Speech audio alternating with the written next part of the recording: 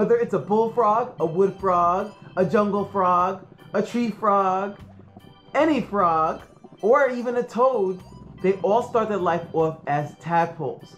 Tadpole actually means toad head, which comes from a Middle English word. Middle English is like a time period from a while ago. But anyway, so we're gonna get a chance to meet some tadpoles and see some amazing footage from tadpoles' development of the wood frog.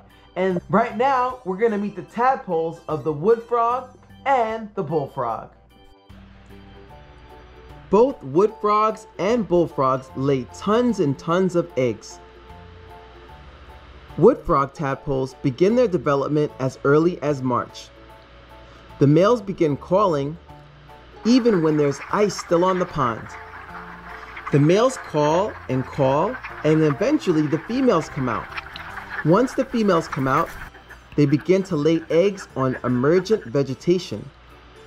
Fancy way for saying branches that are coming from underneath the water.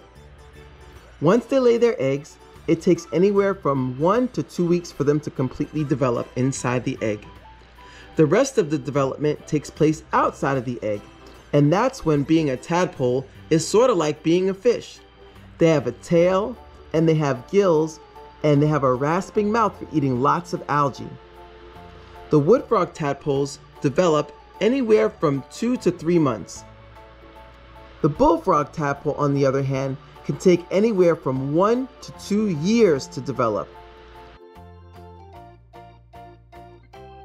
During that period of development, the bullfrog tadpole is very cautious because many animals would love to eat them. Herons and other types of birds and fish would definitely eat them.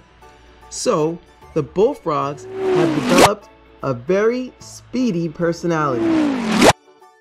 Now that we got a chance to see both the wood frogs and the bullfrogs, now I want you to look around and see how fast the bullfrog tadpole can really move.